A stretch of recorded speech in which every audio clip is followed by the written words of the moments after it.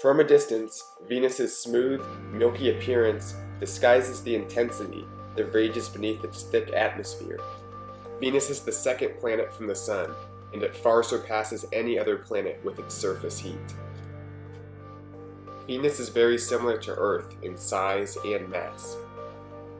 Some scientists speculate that long ago, Venus may have looked like Earth on the outside too, and may have even been home to life. But if it did indeed once look like Earth, that was long ago. The surface has been devastated by a runaway greenhouse gas effect. Immense amounts of carbon dioxide have accumulated, and they trap heat within the atmosphere. Surface temperatures surpass 800 degrees Fahrenheit, and it is covered in active volcanoes and lakes of liquid methane.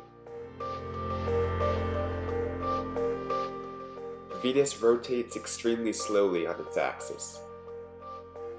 Because of this, a single day on Venus is as long as 243 Earth days. A year, in comparison, lasts only 225 Earth days. Several spacecraft have orbited Venus and even crash-landed on the surface. But no vehicle has ever lasted on Venus's surface for an extended period of time, leaving much to be explored. With a surface pressure 90 times that of Earth, Venus poses major problems to any future exploration. But unraveling the secrets of Venus may teach us more than we could imagine about the planet we live on.